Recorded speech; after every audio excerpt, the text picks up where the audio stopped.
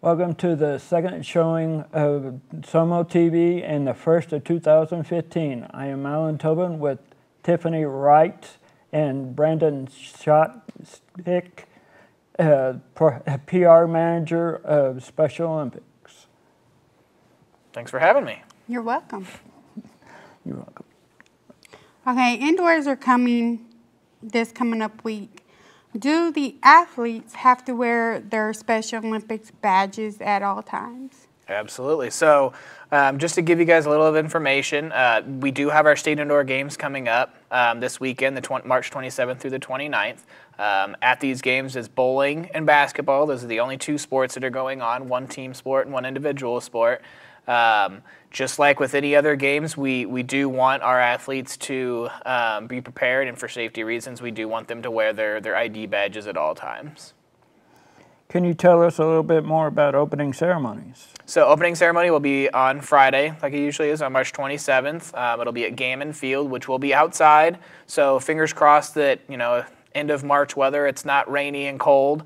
But if it is, I know that Mandy and the rest of the team have been hard at work for a long time, making sure that it's going to look as great as possible for the athletes. And we will have plenty of soldiers on hand to welcome you guys as you parade in. And it's going to be a good time. I know that. We'll have the Army Band there performing for you and a couple of other surprises as well. If I want to volunteer, where do I have to go to sign up? For indoor games specifically, I'd suggest that you go to somo.org, somo.org/indoor. But for any of our other competitions or any of our other events that are going on throughout the year, just go to somo.org, and there's a search bar at the top if you're looking for something specific, and there should be also a volunteer tab on the page as well that'll take you to where you need to go. Tell us a little bit more about the involvement with the soldiers have with the indoor games. So it's been since 2006, I believe, the last time we were there at a statewide competition level. We're going to have roughly 1,800 athletes alone there. So between athletes, coaches, parents, and staff, definitely more than 2,200 people are on base. And I know that with working with the troops the last couple of months, making sure that the event is planned as possible, as they're looking forward to bringing you guys back because it has been so long. There'll be our volunteers, our main source of volunteers while we're on base. In addition to the competition on base, we'll also have basketball competition at the Waynesville schools, and some bowling will actually bleed over into Rolla as well. But I know that the troops are very much looking forward to having you guys back just as much as you guys are looking forward to being back. I know I enjoyed being there with the soldiers, that they would do push-ups and give us some of their hats and pins. Mm-hmm. Yeah, they like to spoil you, that's for sure. Okay, the athletes, coaches, and chaperone are allowed to eat on the base. Where are the parents and friends allowed to eat at? That's a great question, Tiffany. We don't have anything specifically set up, but there is something on base called the Post Exchange. They have like a Charlie's Subs and a couple of different places inside. It's like a small mall almost where people can eat. Also, I believe there's a Burger King and maybe a Subway on base. So they just won't be able to eat at the barracks or at the dining facility like you guys will be, or at the actual areas, or actually at the actual competition venues where you guys and the volunteers are going to eat as well. They're going to have to eat at the Post Exchange or some of the fast food places that are on base as well. How long does it take to set up and tear down? Just planning for the event alone, we've been planning this one for at least 10 to 12 months, and getting down to show time in the next couple of days. We'll be heading down Wednesday morning probably to set up, so that's a full 3 days before competition begins. So make sure that in addition to thanking the troops that you see volunteering this weekend, that you thank all of the games management team members. They'll be wearing blue polos that say games management team. Make sure you thank them as well, because they're the ones who've been working on it for a long time and making sure that it's the best that it could possibly be for you guys. And how many teams for the basketball is there? Oh, you're putting me on the spot. I think the last time I talked to our sports department, I think it was maybe 400 teams, 500 basketball teams. So this is definitely, with the 1,800 athletes, this is our biggest statewide competition right now. We have 3 throughout the year with summer games in May and our outdoor games in September. And this is now our biggest one because we took bowling and basketball from summer and pulled them out and made this one. So this is the first time we've had an indoor games at this statewide level with bowling and basketball. So it's exciting, but it's also nerve-wracking knowing that this is the first time we've done this event. It's the first time that we've been back on base since 2006, and it's now our largest statewide competition. So a lot of people coming, that's for sure. Speaking of Summer Games is coming up. Can you tell me more about that? Most definitely. We'll be back in Springfield, so not only are we at a new location for indoor games, but we're also at a new location for summer games. It'll be May 29th through the 31st, and it looks like a tentative schedule right now. We're looking at volleyball and soccer as our team sports on Friday. We're still not sure if we're going to have enough teams for soccer on Friday, but we're looking at, if we don't, maybe having a soccer clinic. So that'll be fun to offer the athletes that aren't competing in volleyball. And then for Saturday, we'll have track and field, powerlifting, and aquatics. And then we'll finish things up on Sunday with more track and field. Where are the summer games being held at? So not only are we competing on the campus of Missouri State University, but we'll also have competition over at Drury University as well. They have a phenomenal pool aquatics center over there, so that's where our aquatics competition is going to be held. Will Betsy the Cow be there? Absolutely. So that's one thing that I knew you would ask, and I know a lot of other athletes are interested in it as well. As Bessie the Cow from our friends at Southwest Dairy, they will bring the cow, they will bring the free ice cream, and I know that you guys aren't the only ones looking forward to it. I and the rest of the staff are definitely looking forward to that as well. So. And the time that the athletes are not competing, what other activities are they allowed to do? Oh, we're not going to let you guys get bored by any means. We have plenty of different things that are going on throughout the weekend. So the theme of Summer Games is 80s. So it's an all-out 80s kind of bash. So I expect to see your hair up in a full 80s kind of do with 6 cans of hairspray throughout it and colored socks and leather jackets and plenty of fun stuff. So we'll obviously have our healthy athletes in Victory Village and dance. The Victory Village right now is going to be set outside on one of the streets, actually, and we'll have a performance from one of the performers down at Branson. They're called Six. It's like 6 different performers from different time periods, the way I believe that they're set up. And they'll bring different antique cars. And so in addition to all that, you'll have your normal Victory Village kind of games and our pig racing that we debuted at Outdoor Games last year, and a lot of just fun things for you guys to do. Will Governor Nixon be there? I can't promise. I can't speak for the governor, but we will certainly invite him and his staff. I know that we plan on also inviting Senator Blunt because he's from the Springfield area, and whenever we can bring out special dignitaries to come out and not just see you guys compete, but also see what else we do for you, like healthy athletes and anything else that shows that we're much more than just a sporting organization, we definitely want to do that. So we will be making those invitations here pretty soon. Okay, thank you for being here. Thanks for having me. As a sister, I understand what sports can do for a young person's self-confidence. As a sister and coach of a Special Olympics Missouri athlete, I understand what can be accomplished when people defy their expectations. I invite my fellow SOMO family members to pick up a clipboard and whistle and become a bigger part of the transformation, and help get SOMO athletes off the sidelines and into the game. Find out more at somo.org/coach.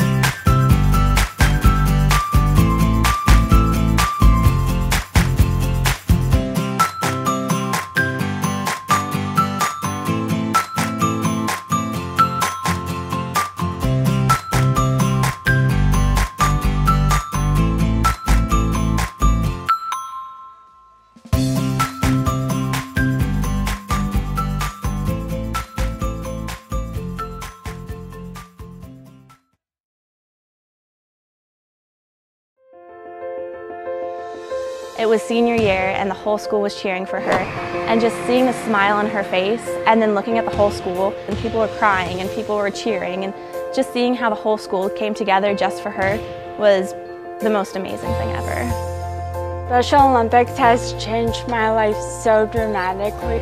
I truly realize that what I'm doing is for a great cause.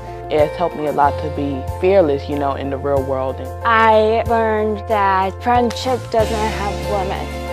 My friends I've made through Special Olympics are the best people I've ever met in my life. And it's not about disabilities, but it's about celebrating their abilities. It makes you feel like a wonderful person and your life changes forever. I've made a difference. Now it's your turn to make a difference. We are champions together. Making a difference every day.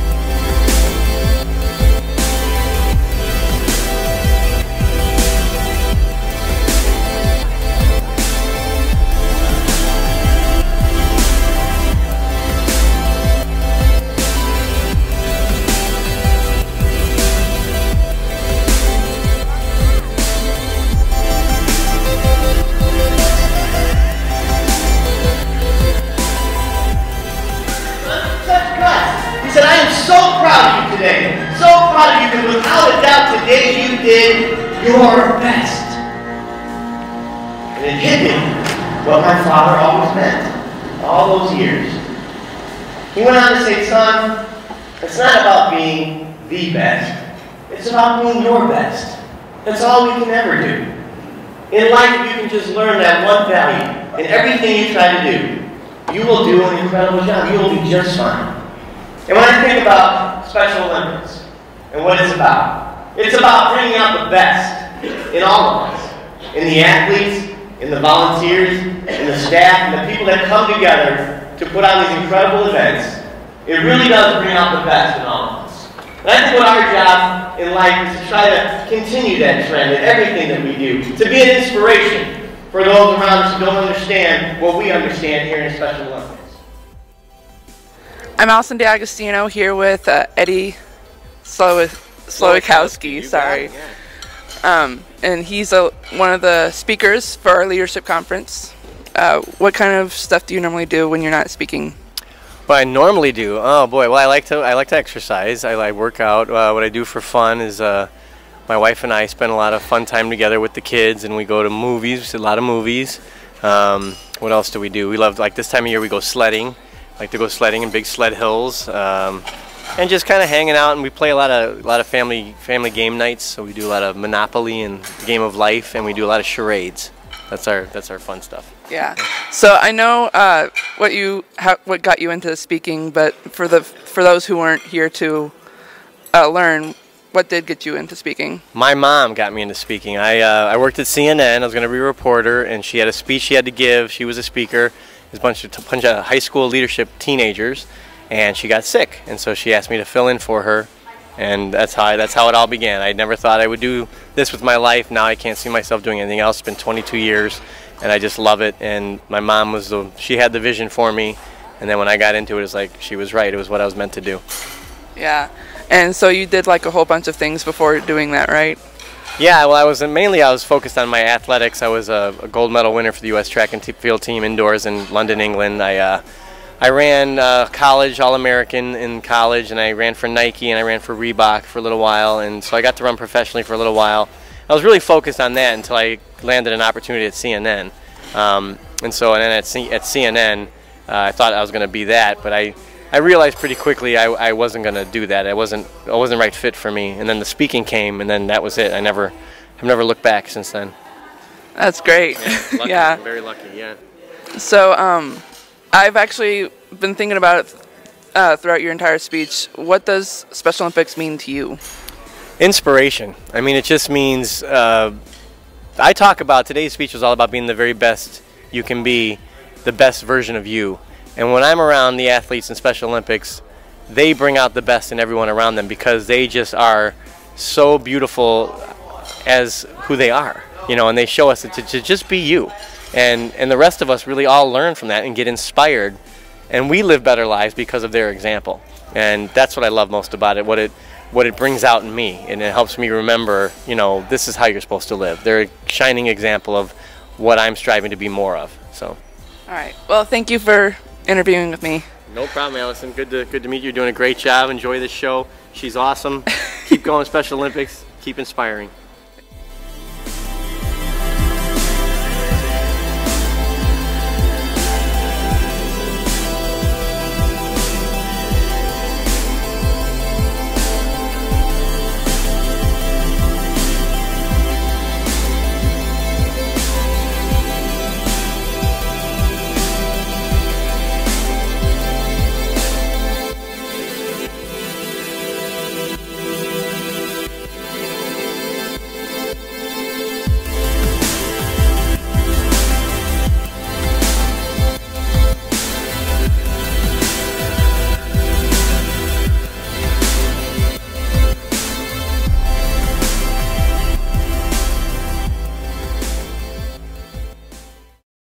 Whether it was Pee-wee, high school, or college football, coaches have made it possible for me to get where I am today as a Pro Bowl player in the National Football League.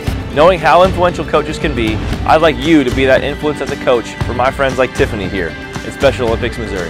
I have the willpower to be the best athlete, but I need someone to teach my friends and me the skills. Pick up the clipboard and whistle and sign up to be a Special Olympics Missouri coach today. Visit somo.org/coach. I am pleased to announce that the board made a unanimous decision to enter into an agreement with the Jefferson City officials to locate the Training for Life Center on the 15.5 acres donated by the Farmer Holding Company and the Twee House Excavating. The decision was based in large part due to it's a place that our athletes can call home and call it their own, which means that we would own the land in Jefferson City opposed to leasing the land in Columbia. We want to thank the Farmer Holding Company and Twee House Excavating for the donation, the very generous donation of the 15.5 acres at the northeast intersection of U.S. Highway 54 and Missouri Highway 179. This will make the Special Olympics Training for Life facility part of the southern gateway into our capital city.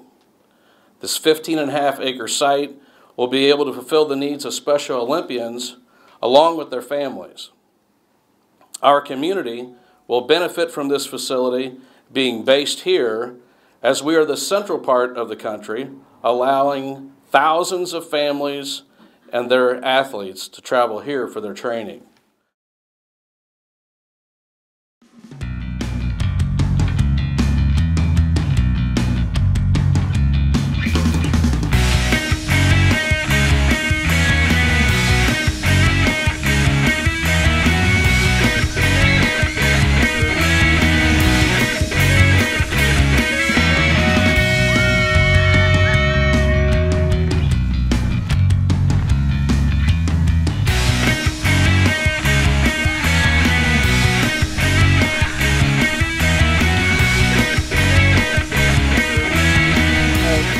Tell us a little bit about the plunge. Well, this is our Casey Metro Plunge. It is the largest plunge in the state. Today we're looking at raising close to $300,000. That's our goal. We have about 11 to 1,200 plungers that we're going to put them all through, and hopefully in an hour, and get this place cleaned up and get out of here.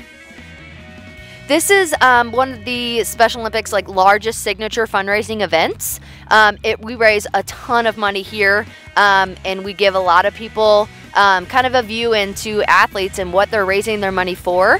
We have athletes as towel holders, the costume judges, all that kind of stuff, just kind of showing people who they're giving money to and where this is all going.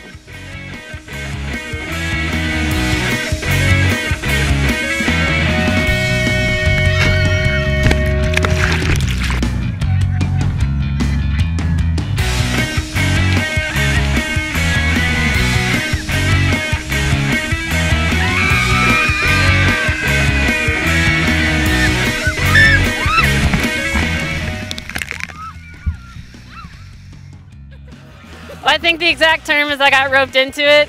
I came last year and I watched them do it, but I didn't actually jump in, and they didn't really give me much of a choice this year. My future sister-in-law made me do it. I'm from St. Louis. I've seen them do it up there, so I figured I'd give it a try. I'm expecting to not be able to feel anything, and I'm hoping someone just gives me a piggyback ride out of the water. I'm just expecting ice. Because it's a good cause, and we just want to keep raising money, I guess, and yeah, it's fun.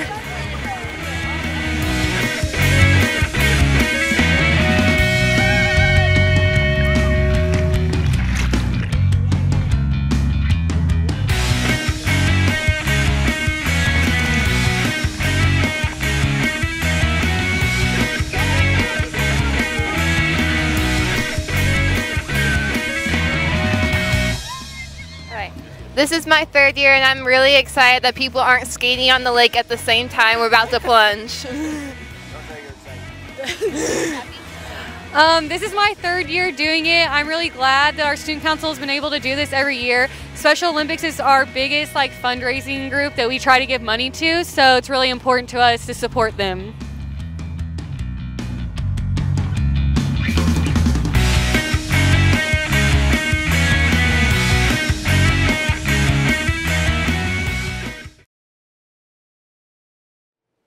Welcome back. I'm Tiffany Wright with Alan Tobin and with Allison D'Agostino. Thank you for joining us today. Thank you. How long have you been in Special Olympics? For as long as I can remember, I believe I started in 2015, I think, or 2000, no, not, I ain't right. 2007. When I graduated high school, and since then I've been just having such a great time.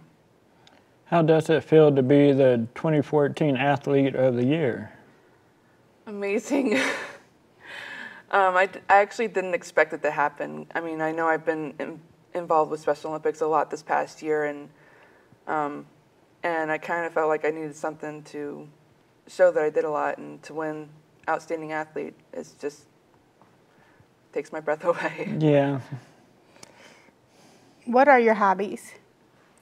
My hobbies, I actually have a lot, but to name a few, I guess, would be to watch different YouTube videos, hang out with some of my friends, play games, and I also like to read and write.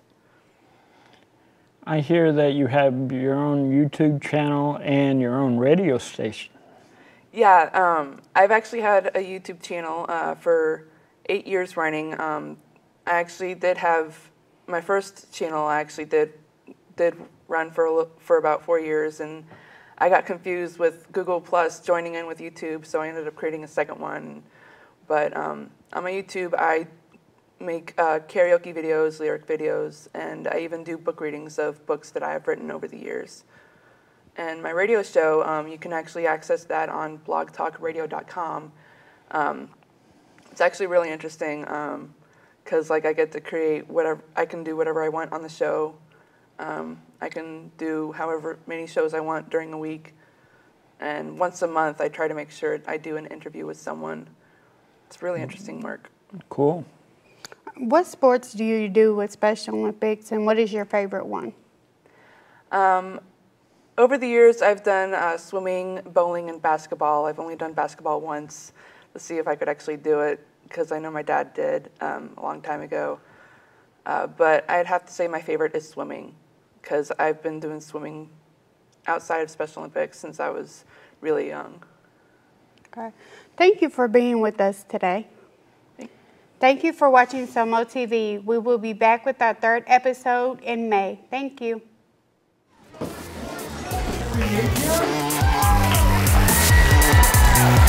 Yeah.